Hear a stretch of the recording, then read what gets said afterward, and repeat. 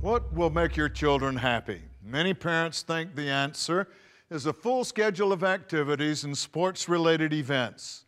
What they don't realize is that busyness will not create long-term happiness. What kids need most is for their parents to focus less on them and more on their marriage.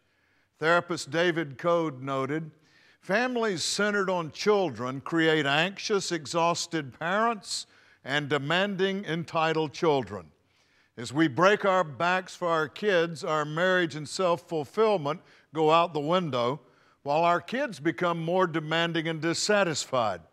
Code concluded, "The greatest gift you can give your children is to have a fulfilling marriage yourself." I'm Mac Hammond. This is a Winner's Minute.